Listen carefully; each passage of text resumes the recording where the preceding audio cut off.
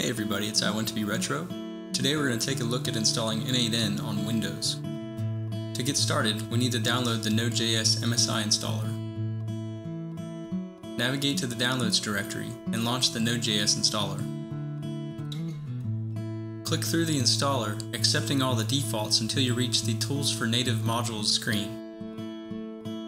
On this screen, make sure to check the box before clicking Next.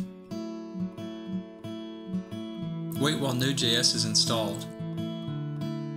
After clicking the Finish button, the Tools for Native Modules installer will be launched. Press a key to continue with the installation. This installation process takes quite a while, as it downloads and installs about 3 GB worth of packages. Just be patient and wait for the success message to appear. Then press any key to exit the installer. We now have Node.js installed and configured. Launch File Explorer and navigate to the folder path in the video description.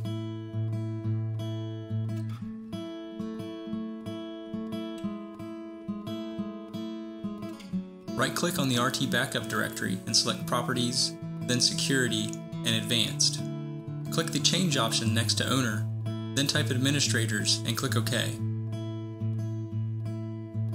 Check the box to replace Owner on subcontainers, then click OK. Click Yes on the pop-up to confirm changing ownership. Next, launch PowerShell as administrator. Run the command npm install n8n --location equals global.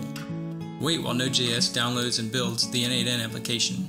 When the installation completes, run npx n8n to test running the app. If no errors occur, press Ctrl+C to kill the process. Now we'll set up n8n to start when the computer starts. Click the Start button and search for Task and launch Task Scheduler. Click the Task Scheduler library folder in the left pane of the Task Scheduler dialog. Then right-click in the white space and create Basic Task. Name the task n8n and click Next. Select When the Computer Starts and click Next. Click Next, then paste the path from the video description to mpx.cmd and add the argument n8n. Check the Open Properties dialog box and click Finish. Select Run whether user is logged on or not and Run with highest privileges, then click OK and authenticate with the user's password. Right-click on the new n8n task and select Run. Open a web browser and navigate to the DNS or IP address of the host :5678. Set up an owner account by entering an email, first name, last name, and password. Then continue by clicking the Next button. Answer the questionnaire, and then click Continue.